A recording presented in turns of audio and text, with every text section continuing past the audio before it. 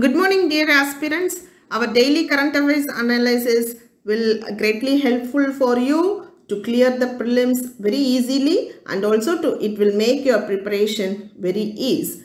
So to start with, the first news of today is Lieutenant Governor of Delhi recover 97 crore from Aam Aadmi Party for political advertisement. There was a recent tussle war happening between the Lieutenant Governor and CM of Delhi. Accordingly, for prelims point of view, we have to study Lieutenant Governor of Delhi, the power of Lieutenant Governor. So this comes under Cooperative Federalism GS2.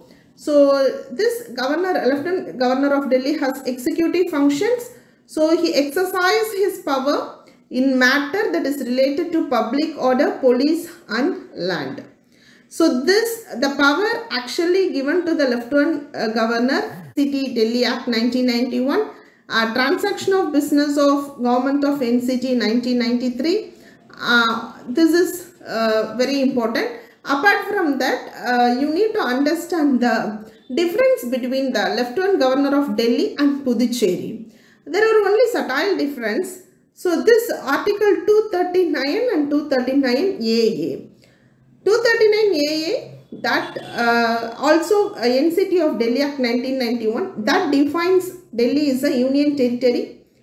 For that reason, the center whose eyes and ears are Lieutenant Governor, it has more prominent power. I mean, the Lieutenant Governor of Delhi has more prominent power and role than Puducherry. So the Delhi Assembly has all the power to legislate on all the state subjects except these three. This is important for prelims: police, law and order, land. Puducherry Assembly can also legislate on any issue under the state list and concurrent. They don't have any exception like these three. So whatever, if the law is passed by the state assembly which comes into the conflict, means then the law passed by the parliament will prevail. So recently Union Territory of Jammu Kashmir has also Lieutenant Governor. He has all the power with respect to police, law and order. Land is not under this ambit. This is very important. Yes. So the next news is 3 more sites added to the tentative list of UNESCO. So it comes under GS1, Indian Heritage Site. So as of 2022, there are 40 World Heritage Sites which is located in India. So that comes 32 are cultural, 7 are natural. Only Kanchenjunga National Park is of mixed type. So remember this national park, and India has the 6th largest number of sites in the world.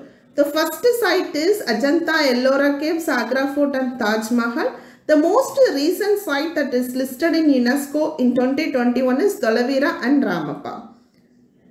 Okay, so 3 new cultural sites that have been added in the tentative list of UNESCO, that is iconic Sun Temple at Modhera, historic Vadnagar town in Gujarat and rock cut relief sculptures of Unakoti in Tripura.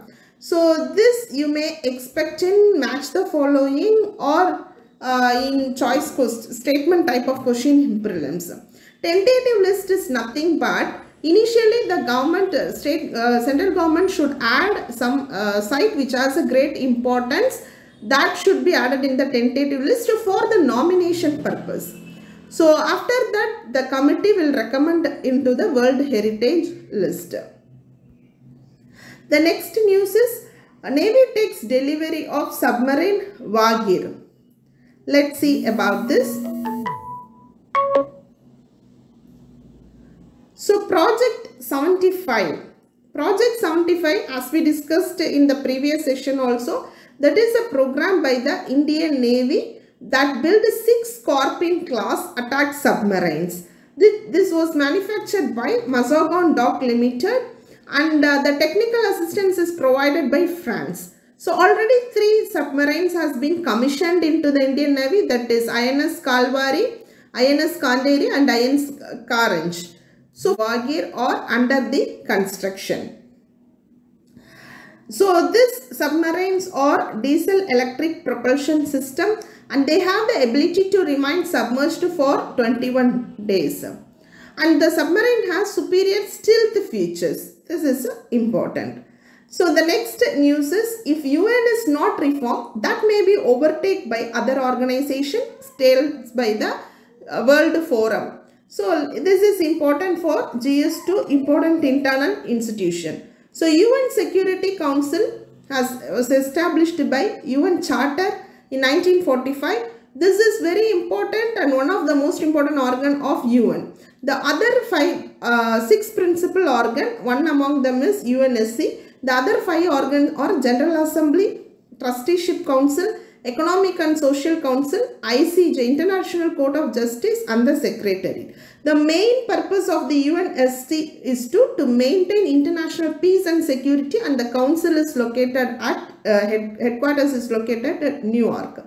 So the council has 15 members, 5 permanent members and 10 non-permanent members. India for the 8th time it has entered as the non-permanent member last year.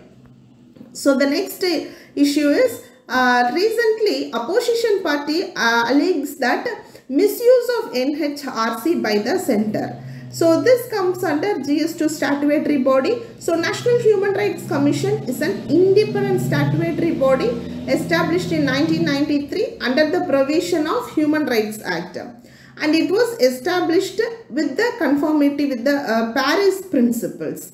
Okay. So this is a multi-member body, consists of a chairperson and 5 full-time members. And so a person who has been the Chief Justice of India or a judge of Supreme Court can become a chairman, and chairman members are appointed by the president. They can be removed only on the charges of proved misbehavior or incapacity. Prelims point of view, as well as you can write this an example for mains.